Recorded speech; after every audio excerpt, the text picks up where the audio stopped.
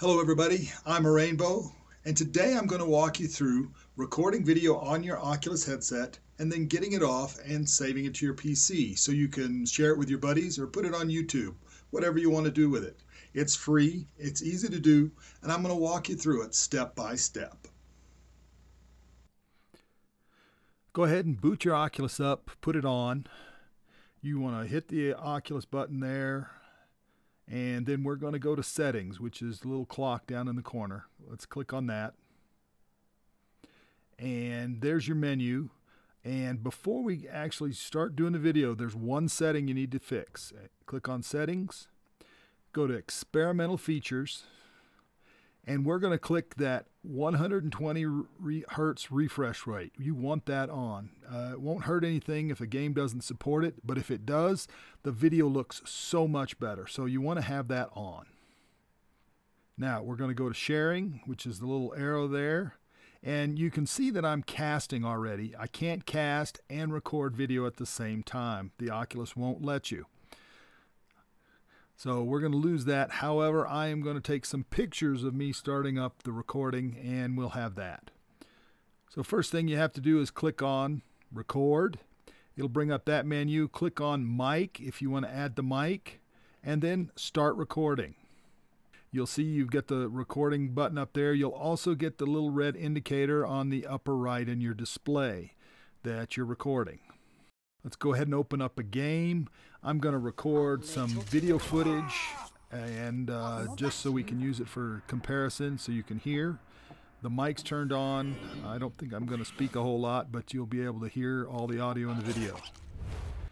Now, when you in game, if you pull up the menu, you'll see the little red button right there. That indicates it's recording. If you want to stop it, you can press that button. You can also go back to sharing and press that button. It'll stop recording. And you can also take a picture while you're recording with the Oculus. Now this is on a bit of a timer, so if you decide to record, you can get where you want it and the picture will take.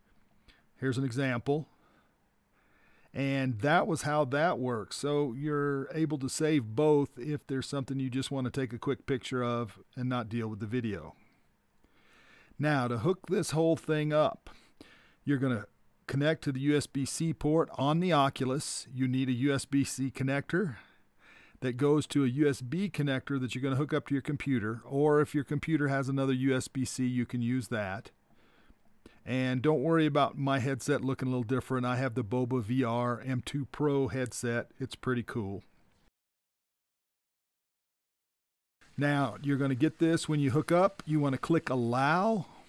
You have to look at your headset.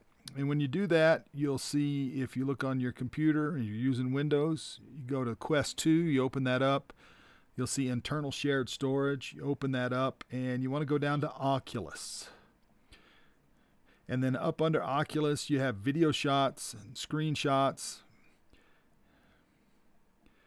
And under the video shots is where the video was recorded. So let's copy that, and we're going to save it to the computer.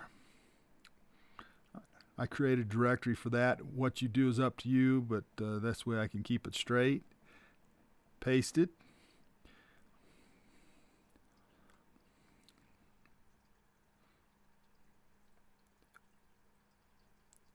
I'm going to go back. I'm going to go ahead and delete this while I'm in here, because I don't need to keep it on my headset anymore. And then I'm going to pull up the pictures. I took a few of them that I'm going to save that I actually use for this presentation.